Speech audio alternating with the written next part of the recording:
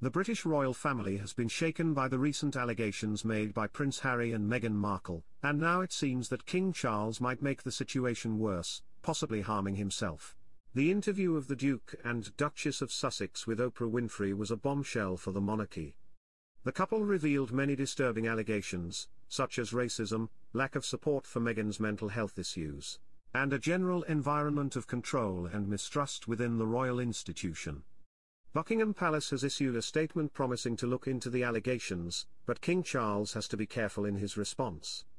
As the future king, he has the duty of healing divisions and protecting the institution's integrity. However, any mistakes now could have lasting consequences for the monarchy and his own position.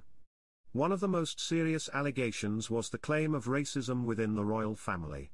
Meghan said that there were worries about how dark their son Archie's skin color would be before he was born. This revelation has not only caused anger among the public but also put a lot of pressure on the royals to give a response that addresses and fixes these concerns.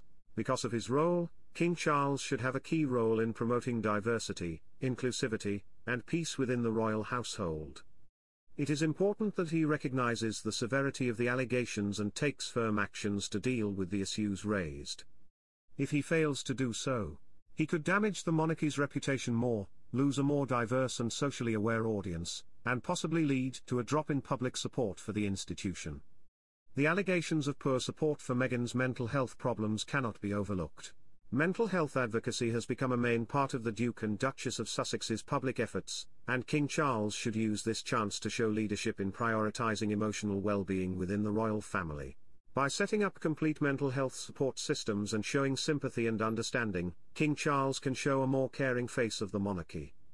However, responding to these allegations is a tricky balancing act for King Charles.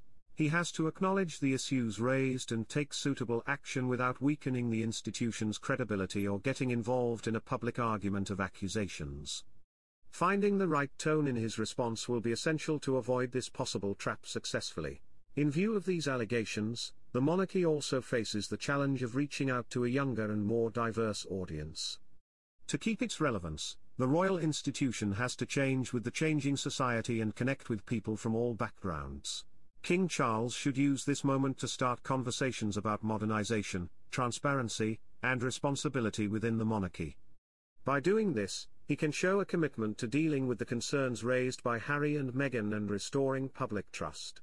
The next days and weeks will be important for King Charles as he tries to deal with the aftermath of these allegations. His response could either help regain trust in the monarchy or widen the gap between the royal family and the public. In the end, how he deals with these serious claims will decide whether he harms himself or comes out as a leader who can lead the monarchy through this difficult time and ensure its future.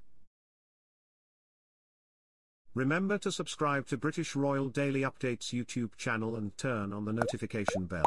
This way you will be notified when we drop a video. Stay safe.